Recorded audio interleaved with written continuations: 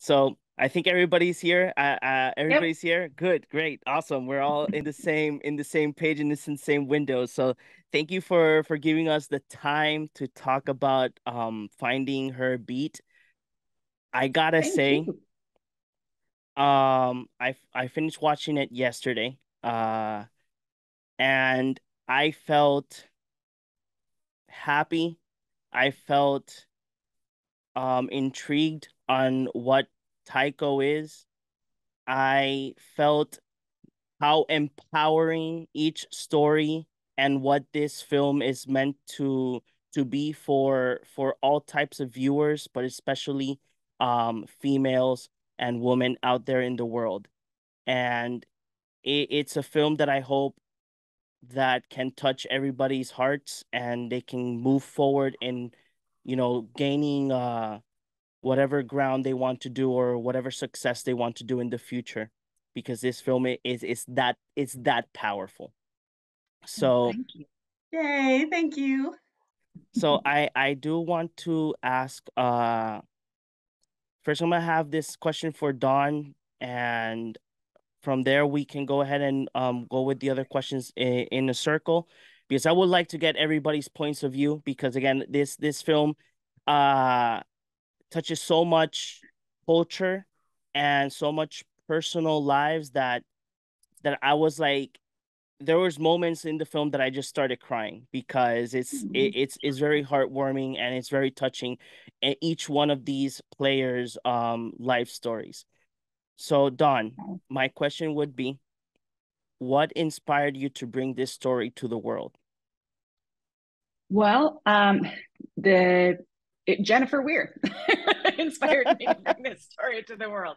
And Jen and I have been friends for quite a long time, and we were having lunch, and she asked me. Well, she was saying that she was going to do this amazing concert in 2 years.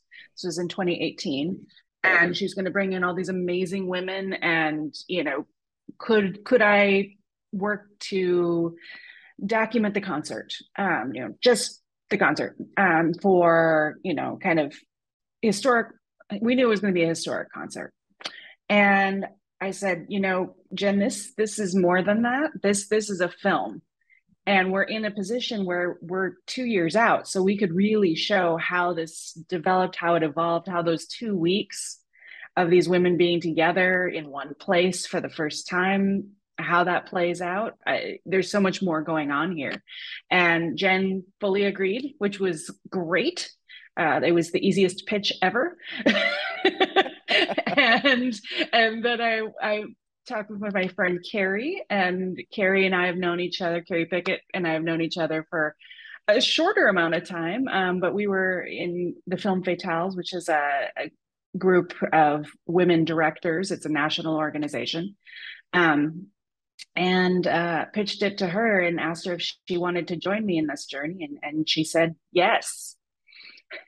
So how So, about you, Keri? How about you? Because I know that you're part of like the directors here. So how about yourself? How did it inspire you? What's your story behind when Jennifer presented you the project? Well, I think over my many decades of work of focusing on family and community and how much one person can make a difference and people struggling to right or wrong, in like all so many of those circles, there's a drum. And the drum is really central and key in so many circles in the Native American community, where I do a lot of work, in the Radical Fairy community, where I did a book and personally identify as a Radical Fairy. And in so many circles, there's a drum. And so I would say it's the drum and the women centric aspect of this entire project, because not only were there women in front of the camera, but for me as the DP, the two second DP, the second people who were helping me were women, and so it was almost everybody on the production side, either Asian, queer, non-binary women, and really from a very marginal, usually from a marginalized place. So for me, it hit on all my buttons. Okay. So the thing is that this documentary, the main focus of it is female empowerment and showing the world the art of taiko, and as well showing the world how this culture was or is or was back, thanks to everybody that wants to move to make a change, was a male dominant area. So this is a question for everybody, because I again, like I mentioned, I only thought that I was gonna get the directors, but having Megan and Jennifer here, it brings me excitement inside. How does it feel that? Give me 1 second, because I had the question in my mind and it went bye bye. How do you guys all feel of being part of this amazing project, and Jennifer then seeing Jennifer Macon seeing the final product, not only in finding her beat, but as well in the concert? How do you guys all feel about being part of this major project? Well, I would say it's just been an incredible gift and an incredible, roller coaster ride because, whenever you take on something that's big, you have no idea where you're going to come out on the other side, if you're going to come out on the other side.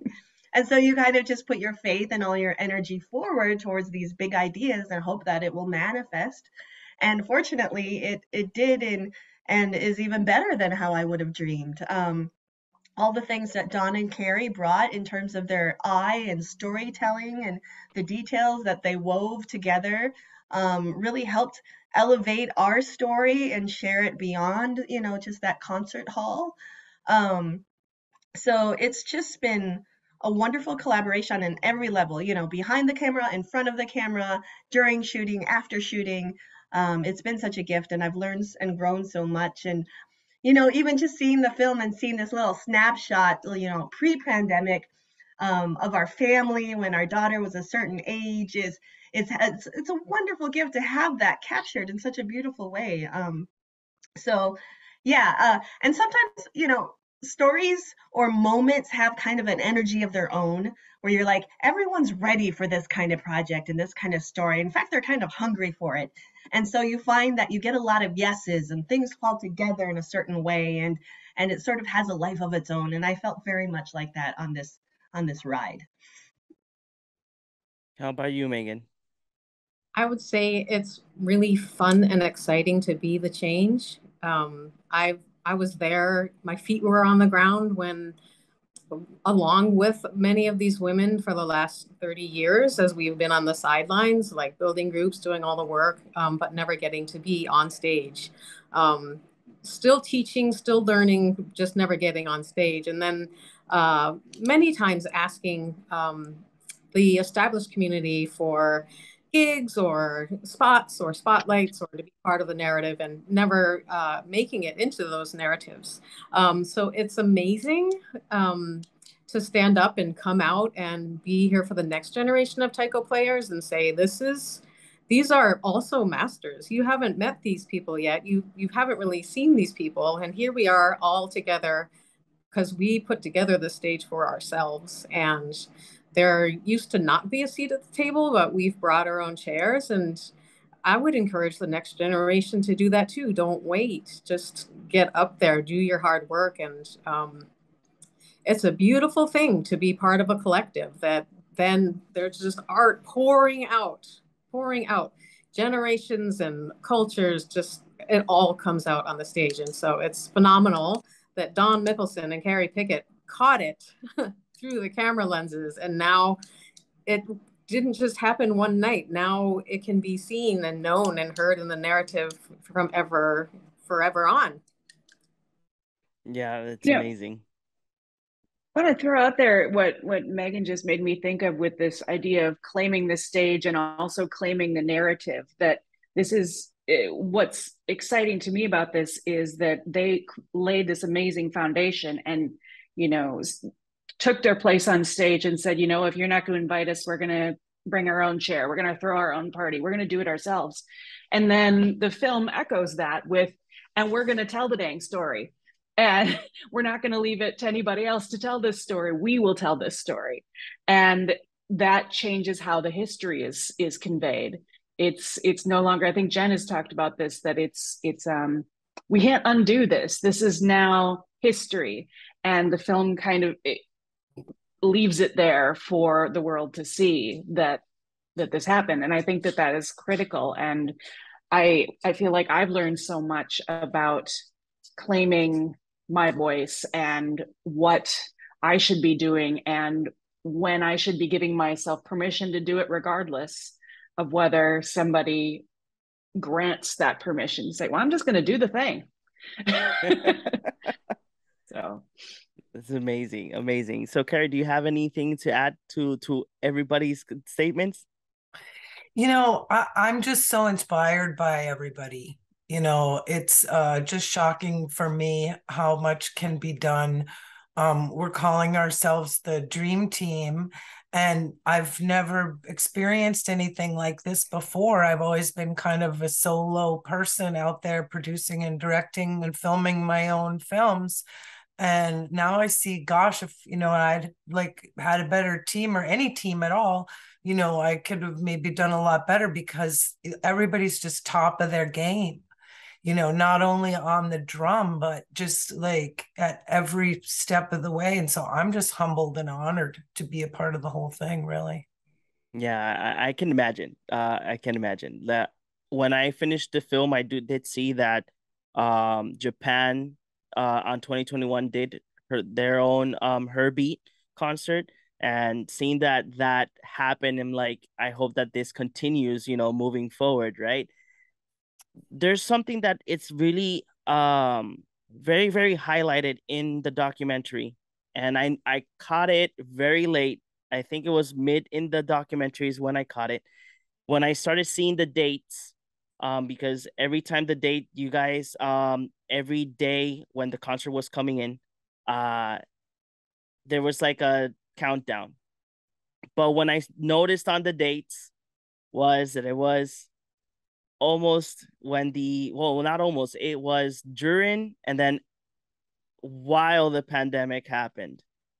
So were there any challenges, Dawn, Keri, and Megan and Jennifer? Because I know that we have the directors and then we have Megan and Jennifer that are the ones that worked on the stage and everything. Were there any challenges? I know that in the film we can see some of the certain challenges, but I would like to get your story behind these challenges that happened when the pandemic was announced or when it was starting.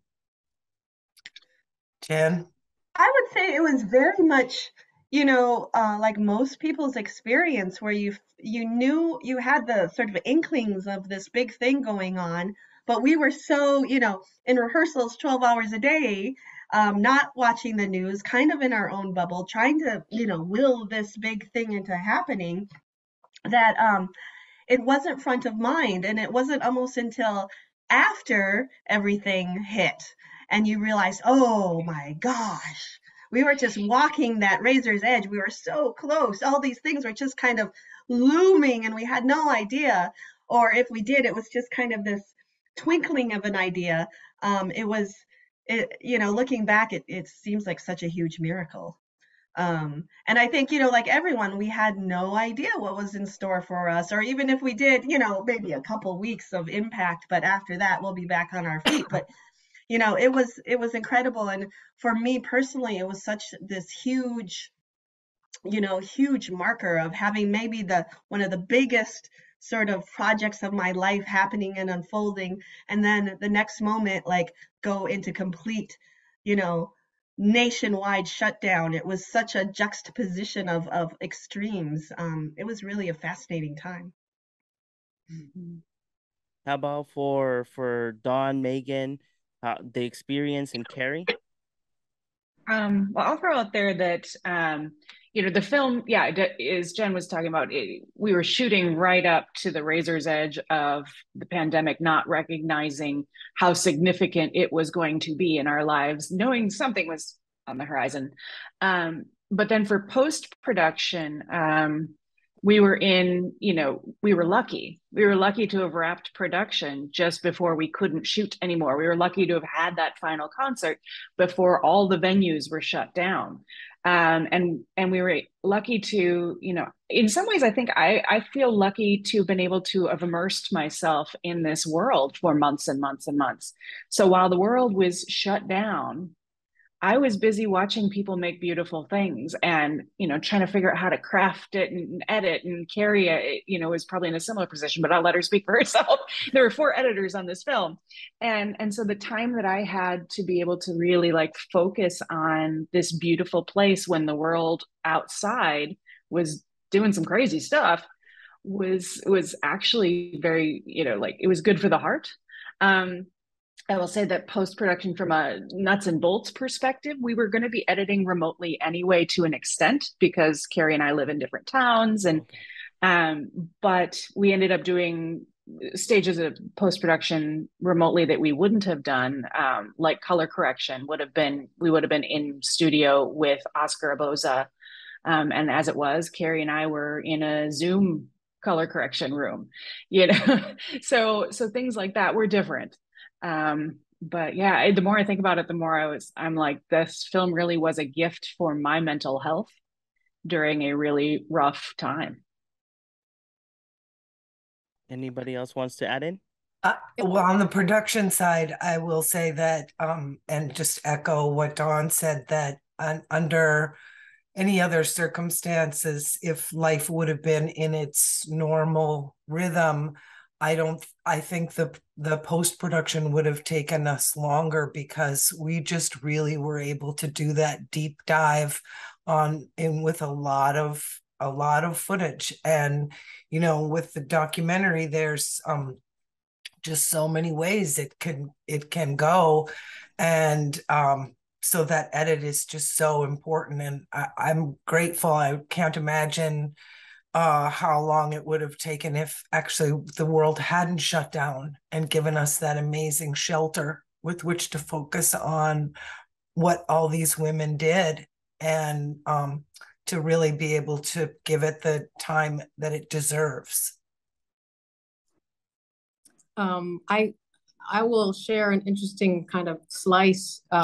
As an artist, being in the project was utterly exhausting, trying to make sure these 18 women that we got along for 2 weeks and that the show came to be, and through lots of challenges. And personally, I had quit taiko and came into the project having quit in order to have a child, and also because I wanted to quit.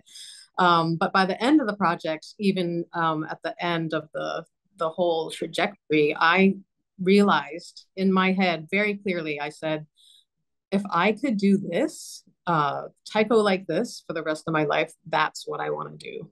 And then, bam, COVID.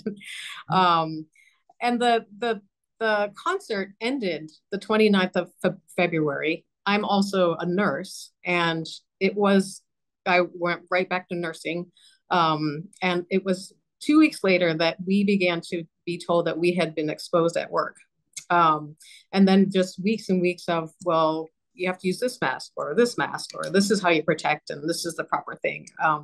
So we really were just right before it came to the US. I remember the Italian videos on social media saying, you guys are going to go through this all around the world and just get used to sheltering in. And I was kind of like, yeah, well, they're waiting to see if it's actually going to hit us. Mm-hmm. So it eventually did. And it's interesting because as an artist, many things were catastrophic for me at the moment that concert was over. And it's so great to hear from Dawn and Keri that it was good for Dawn's mental health through the pandemic, because I was convinced that was it, that we got great footage and that was it. We would never raise the money we needed to do something with that footage. So I was convinced we did a good job. We did a good try, but here we are, lights out, black for all performers. And so it's super neat that you two kind of carried the torch. I knew that till now. So one of the things that I was catching up on the film is that there's a lot of memorable moments when you see the taiko players live? You have moments in Japan, you have moments when they're on the rehearsals, then you have the main event, plus there's other moments as well that you see like the other taiko players like practicing on their side.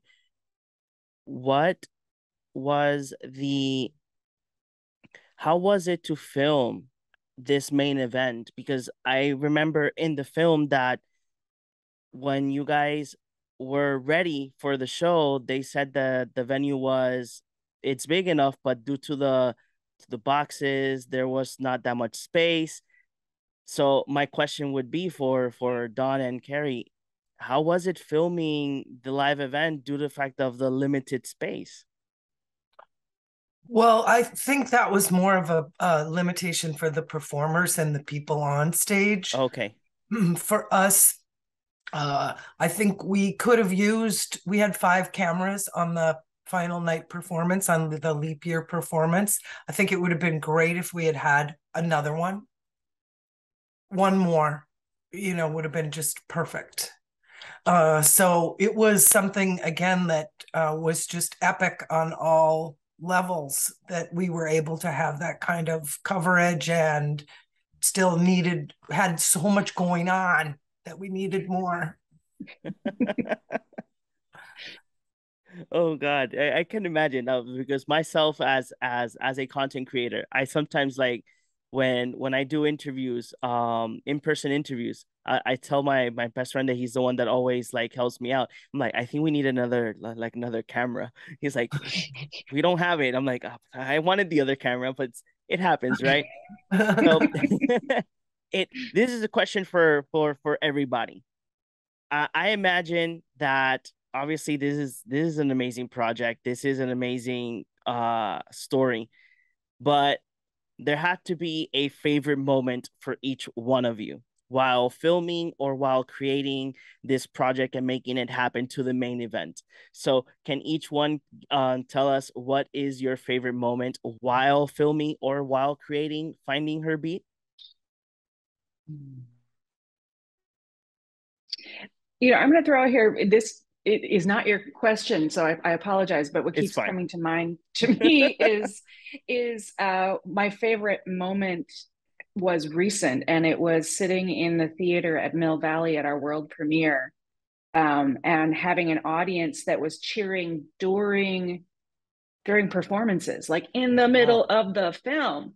And as somebody who's made documentaries for 20 years, that's never happened before. And so it was so neat to be in this theater where people were hooting and hollering while the film was playing.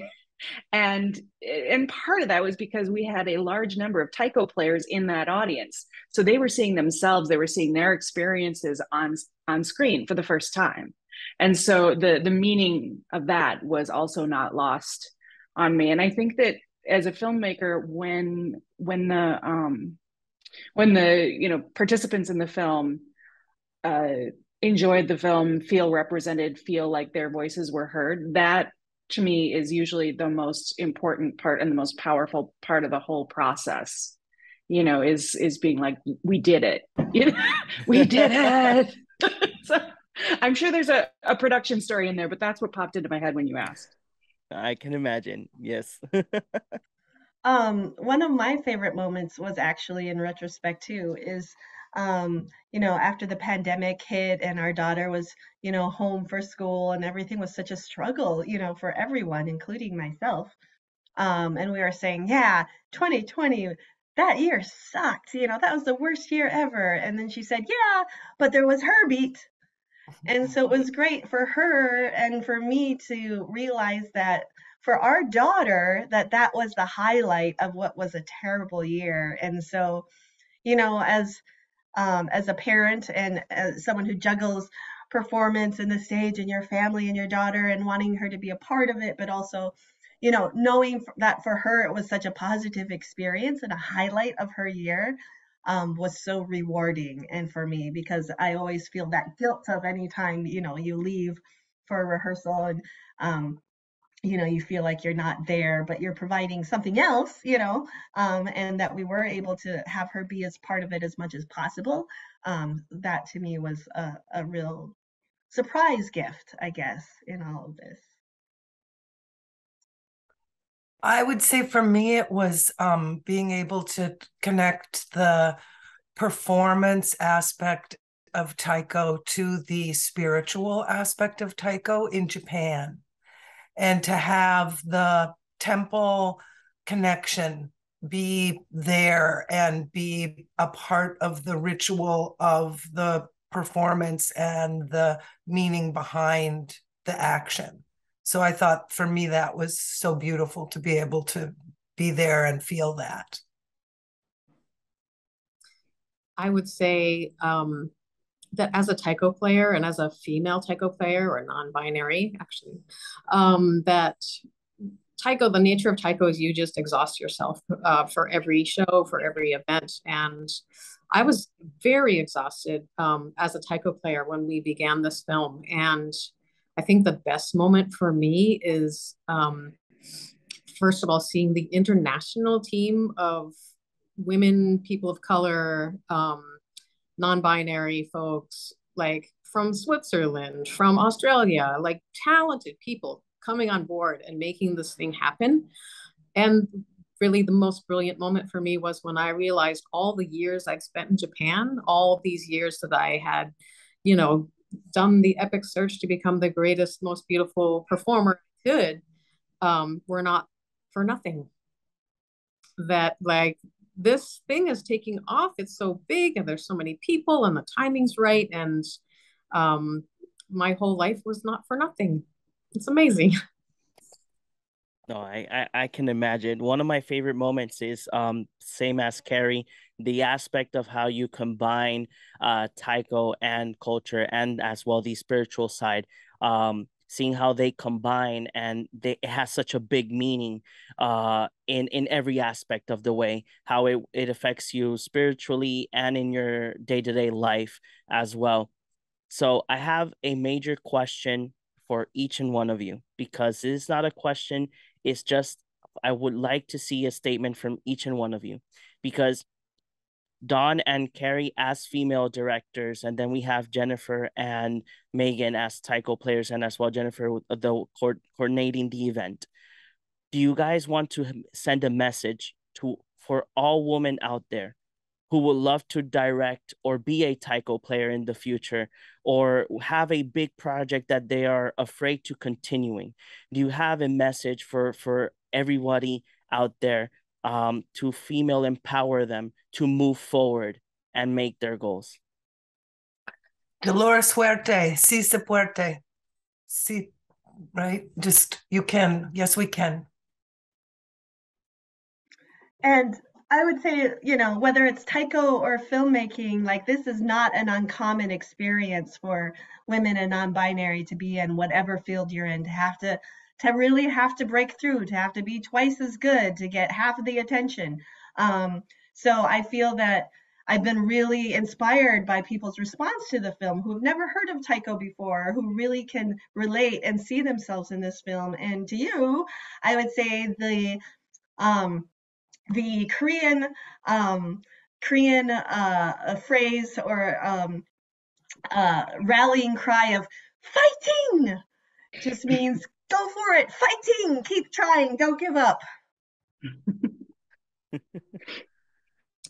I would tell every female, non-binary, marginalized, invisible artist out there that even though I think there's an essential part of being an artist that you do feel like you're alone, or that it's just about your creative endeavor, I would say work really hard, learn everything you can, and trust your authentic and powerful story and abilities. But especially that you are not alone, that there's a collective of us. You can jump onto our loading dock, onto the loading dock of this film and plug into us. But there's plenty more everywhere. You just got to connect.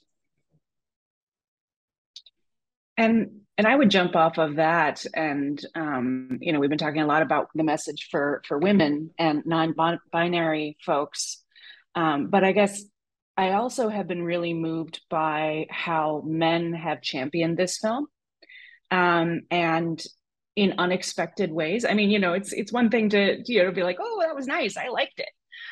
It's another thing to open doors, and we've had a number of men in positions of power see this film, hear about this film, and open doors for this film and for its crew and for its message. And I think that um, there's just so much more that can be done in that way. And that, often you hear men like, well, what can I do? And it's like, really listen.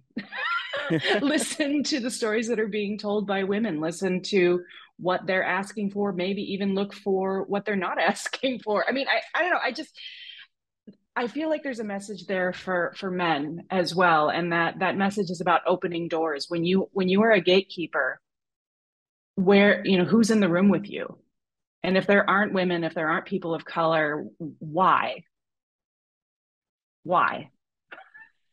Yeah, going off to that, before I got offered to cover Finding Her Beat, I already had watched the trailer before, and I was like, I was watching the trailer, and my wife was next to me, and I told her I want to cover this, but I don't know if we're gonna get it, and then I went ahead and talked to my editor, and he's like, well, let me see what I can do.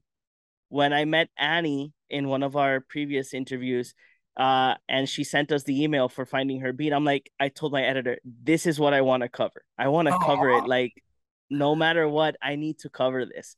I gotta say, like, because the story is so empowering and only bringing to the table that you can do anything that you put your mind to, and not only the fact that all of you are setting a I would say you are setting in stone a piece of history of bringing an event, a story, and a concert that I know that will continue going to different places in the future, of female taiko players making a change and opening doors.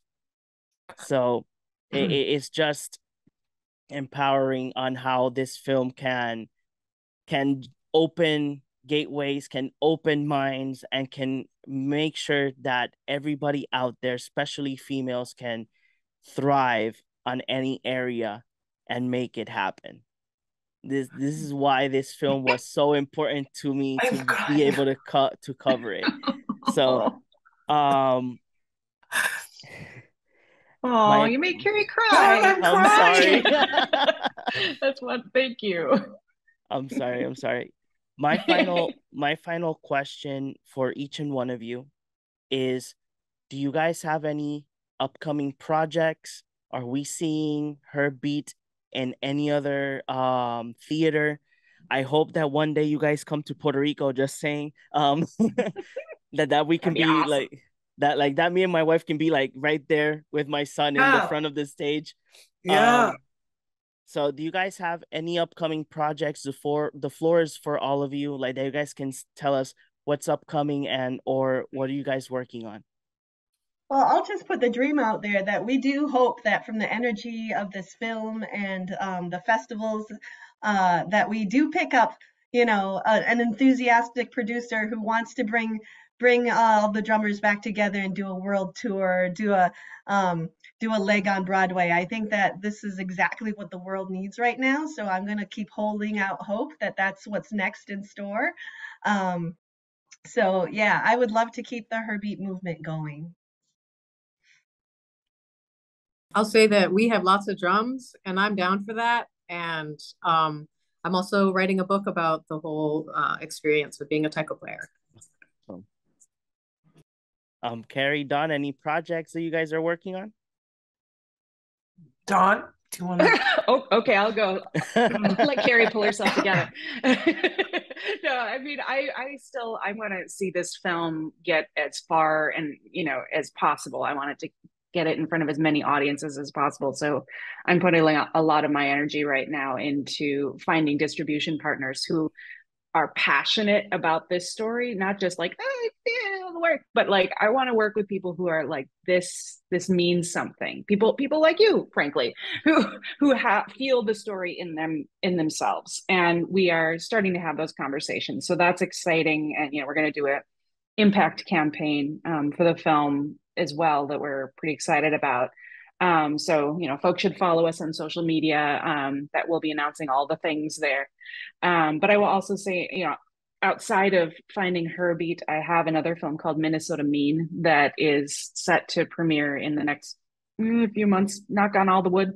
That is a year in the life of the Minnesota Roller Derby in 2017. I was actually shot before this film.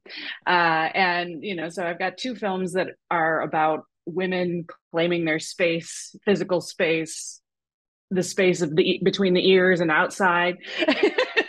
And so I'm excited to get that film out there. I'd love to see these two films at a festival together because I think that they're complementary in their own ways. So that would be cool. Yes. Yeah. That would be really cool.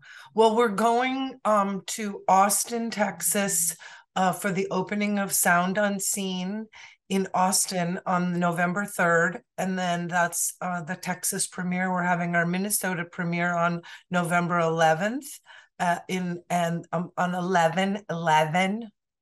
Well, and then, it gives us an affirmation of Cowley's number 11 being a healing force for the world and a healing force to actually create peace. And to echo what Dawn said, one of the people who stood up at Mill Valley at the film festival happened to be an Oscar-winning director himself, and he said that he thought the film could bring world peace. And we were like, oh my gosh, it's amazing. So, we're hoping the film brings world peace. Yeah, that would be amazing. I gotta say, yes. and then outside of this amazing Her Beat movement, which we see as the film being, a lucky part of a Her Beat movement. I'm doing a film on Indigenous women standing for the water against Line 3, and I'm in the final stage. I'm in the rough cut stage of that. It'll be called Ribbon Skirt Warriors. Oh, nice. I'm so excited. I just do love hearing when they're like, "Oh, I'm working on this film," and I'm like, in my head, I'm like, okay, have to be paying attention because I'm gonna cover that as well. you know. But I want to thank each and one of you, Dawn, Megan, Keri, and Jennifer, for giving us the time here to talk about Finding Her Beat here in the Nerdy Basement. And again, I got to say that at first I only thought that I was going to talk to Dawn and Keri, but being able to get to talk to Jennifer and Megan is for me is super exciting because having the conversation on how this film came to fruition and how the event came to fruition as well, and seeing your stories as well, it's just for me is inside I'm just withstanding my excitement. I'm being able to talk to both of you and to Dawn and to Keri. So thank you very much for your time, and for everybody that's watching us in the Nerdy Basement, we'll see you in the next one. Yay. Thank you. I'm so glad we're in a nerdy basement. Yes.